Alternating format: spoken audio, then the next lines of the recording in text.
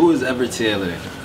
Man, I'm a serial entrepreneur, mostly within the tech space. I've served as a marketing executive for several companies, two of which were bought and acquired successfully. And I've used my platform as an entrepreneur and the success that came from there, especially within the tech space, to be able to do things philanthropy within the community.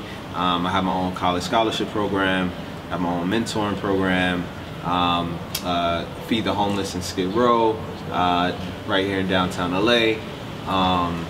Man, it's just so many different things that I'm trying to continuously do. And then I think the most important part of that is we live in this capitalistic society where people are scared to kind of speak up against the things that is wrong in the world. Right. And I use my platform to speak up on diversity, speak up on some of the evils that I see in the world. And I'm not really stressed out about the fact that people might not rock with my company just because of my personal feelings, because I'm going to speak up on things that I believe in, and I think that's really important too. Nah, for sure. So let's take it back a little bit. How did you get your initial experience like in the tech industry? A lot of people growing up there, we might be into technology, but we don't know how to get that started. Like, how did you acquire that experience? A lot of it was self-taught, man. My craft is really marketing at the end of the day. And what a lot of people don't realize is that they get kind of imposter syndrome when it comes to getting into the world of tech, because they're like, man, I can't code, I can't do this, I'm not technical. You don't have to be necessarily technical to be in the world of tech. There's so many different things, from HR to marketing to business development, operations, that are crucial to businesses that you don't necessarily need to know how to code. And so for me, my mom, she got me off the street. Okay. When I was 14 years old, I was doing things I didn't have no business doing, and she made me get my first marketing job. And it wasn't within a tech company, but I started to build those skills that I could later apply to my own companies and other tech companies, which was super important. And then when I started my first company at 19, I realized a lot of the things that I was learning in college, because I dropped out after my first year for the first time anyways.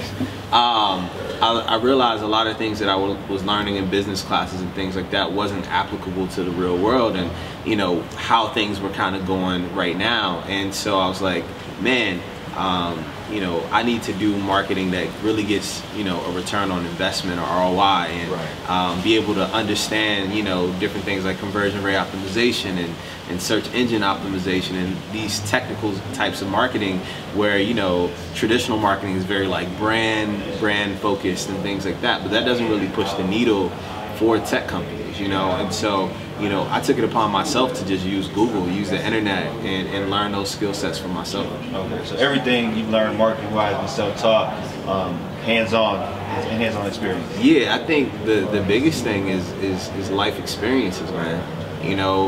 Whether it's like growing up in the hood, or being homeless, or going to a predominantly white institution like Virginia Tech, all these different experiences, packing up and leaving for California in 1 week for to chase an opportunity and a dream. Like, these experiences that you're getting, you travel the world, everything is like a culmination of emotional intelligence and understanding people, right? And I tell people all the time, man, travel, get to know people, get outside of your box, listen to different types of music, go to different types of movies.